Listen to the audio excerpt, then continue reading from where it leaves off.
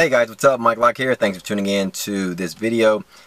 In this video, I want to give you some advice and pointers when it comes to copying websites. Now, for those of you who have followed me before, who've been following me for a while, you know I've touched on this in the past, and that's the idea of copying websites. For those of you who are members of my training course, you know that I touch on this all the time, and I give you advice on copying other websites. Now, the idea, for those of you who don't really know what I'm talking about, I say the best way for you to learn visual UI design and to enhance your skills is to take screenshots of a website that inspires you, that you like, and try to copy it from top to bottom, pixel by pixel. Okay?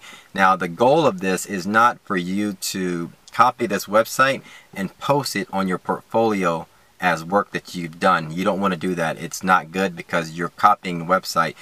That's not the purpose of this. The goal is to copy to enhance your visual UI design skills. Okay? Now, I think this is the best way to learn, and the reason is because there are so many things that you can't learn in school that I can't even teach you that you can learn through the process of copying a website. For example, and the reason why I'm shooting this video, this topic came up because I do get a lot of emails from people telling me, Mike, I really like this idea of copying websites for practice, and people send me their before and after pictures, or they'll send me the original and they'll send me their version and want me to give them advice on what they've done wrong and things like that. And sometimes you can see the inconsistencies, you can see where they're getting it right, but it's a lot of people who've done this really like this this practice exercise. And so in this last one that I saw, I haven't responded yet to his email, but the last one I saw, I'm going to, there was inconsistencies in terms of spacing. So the goal is, when you copy a website, let's say you have a navigation bar, and your navigation bar is much larger than the original, you want to take note of that, and you want to be pixel perfect as possible, down to the pixel. And the point is this: the point is, the main things when you're copying a website, the main things that you want to focus on is the spacing. Okay, spacing. Here are the three things: spacing, font sizes, and dimensions. Okay, so spacing, and that means spacing throughout the entire site. And when I mean spacing, I'm talking about like space. When you have a bar, let's say the bar is like 30 pixels high, right? There's a navigation bar. What's the spacing between the logo and the bar? Okay, what's the spacing between each navigation link? Okay, what's the spacing from on the billboard section? They may have a large background image, okay, on the website what's the spacing between the main headline, between that and the top of the page? What are the dimensions for the width?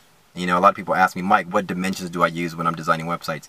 That's the purpose of copying, for you to understand the different dimensions that are out there. Okay, and when I mean spacing, these are things, if I teach you web design, I can teach you and talk you through a website, but what's the proper spacing from this container to that one?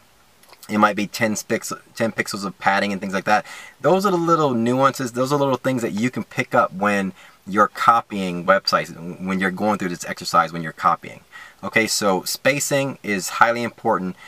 Font sizes. What are the font sizes on the links, on the navigation links? What are the font sizes for your main headline? What are the font sizes in your buttons? What are the font? Sometimes you have these little containers, like 3 boxes, these containers. And sometimes they have like a little paragraph or a little sentence or so underneath, a little text. What's the font size there, and what's the spacing between the text and the container? What's the font size of the copyright link? Text and stuff like that. So those are the main things: spacing, font sizes, font type, also typography. What type of fonts are they using? Is it a sans serif, like a like an Arial, Helvetica type of font? Is it a serif font like Times Roman, Georgia, that type of font? You know, those are the things you need to pick up on. So dimensions, what is it? Wait, spacing, font sizes and typography, and dimensions, the width sizes, you know, the vertical size. You know, a lot of times you'll see that there are no vertical limits to some websites. They go down for like 4,000 pixels long. But in terms of the width, a lot of people ask me, Mike, what dimensions do I use? You know, some sites are 1,000 pixels wide, some are smaller, like 960, 900, etc., and some are larger. All right, so those are the things you want to pick up on when you're copying websites. All right, so that's the goal. The point of copying websites is to pick up on these little things that you can't learn in web design school, that you can't learn from me. It's just little things that you're going to pick up on when you're copying these websites, and it's going to make you, as you continue to copy these websites pixel perfect, these trends will start to become familiar with you, and you're going to start to use these on your own websites. All right, so that's my nugget for today in terms of copying websites.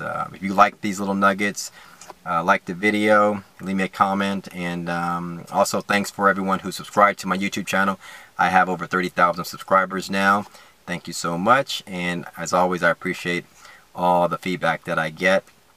And also, as always, if you have any questions and want to learn more about UI design, visit my website, mlwebcode.com, and hit me up. Send me an email, and I'll be happy to answer questions for you. All right, we'll talk soon, guys. Peace.